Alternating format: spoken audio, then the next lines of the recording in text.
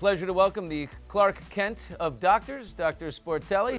Listen, Clark Kent's a smart guy. He's a little nerdy, but so am I. I'll take it. Now, Doc, let's talk about sleep. A lot of people are struggling with sleep anxiety. Sleeping medication is an easy way out.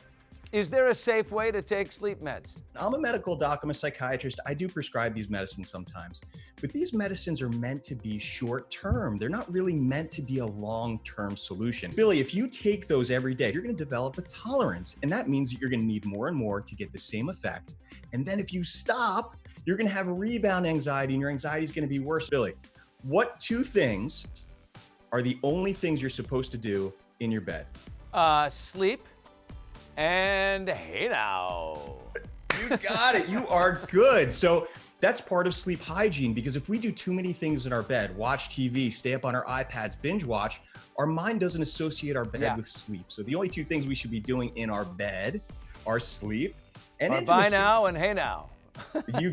Exactly. Now, because of this period we're living in, a lot of people, when they fall asleep, are having some wacky, nutty dreams. Does this current era, is that the reason why?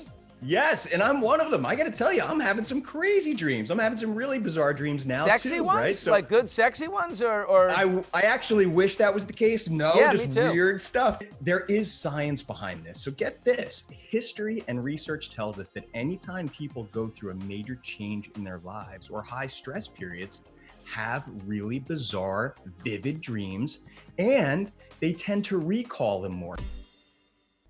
Thank you for watching. If you want more extra, hit the subscribe button and the bell so you'll never miss a video.